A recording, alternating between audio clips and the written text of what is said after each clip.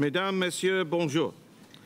J'aimerais tout d'abord souhaiter la bienvenue au chef d'état-major de la défense des pays de l'OTAN et aux commandants stratégiques réunis aujourd'hui à Varsovie pour la dernière réunion du comité militaire en session des chefs d'état-major de la défense de 2018.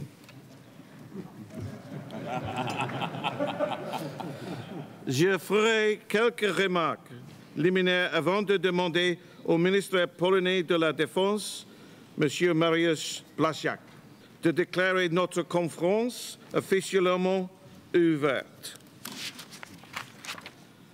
Firstly, a welcome to 4 new members of the Military Committee.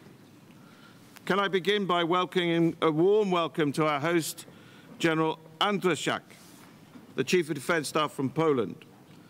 Thank you for inviting us to Warsaw and for hosting this conference. The hospitality we've received, the welcome we had last night, and the hard work your staff have put into this conference are very clear to us, and we're very grateful to you. Poland is a leading ally of our alliance that contributes greatly to our combined security. Your military minister play an active role in NATO-led missions in Afghanistan and KFOR in the Balkans, and help to guard the safety of the Baltic region, host NATO's ballistic missile defence system, contribute and host one of our enhanced forward presence battle groups, Multinational Corps Northeast. I was lucky enough to visit the Corps headquarters this week and our training centre in Bydgoszcz. These all demonstrate the solid commitment of Poland to NATO. But I would also this morning like to welcome 5 other new colleagues. General Ferenc Korom from Hungary, welcome. General Ilya Dakovic from Montenegro, welcome. Admiral Antonio Silva Ribeiro from Portugal, welcome Antonio. General Yasser Güler from Turkey, welcome my friend. And General Sir Nick Carter from the United Kingdom.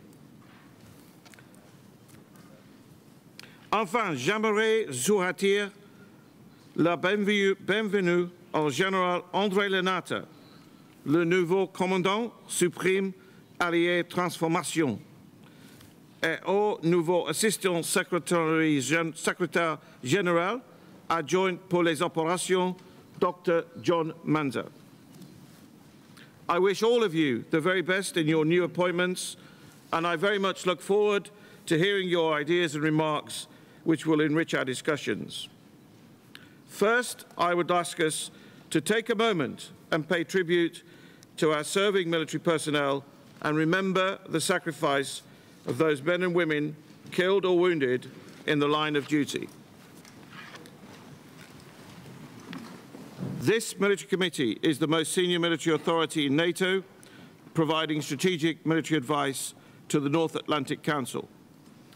The 29 Allied Chiefs of Defence gathered around this table bring a wealth of experience and expertise, responsible for translating political decisions and guidance into military strategy and recommending the measures necessary for the defence of the alliance.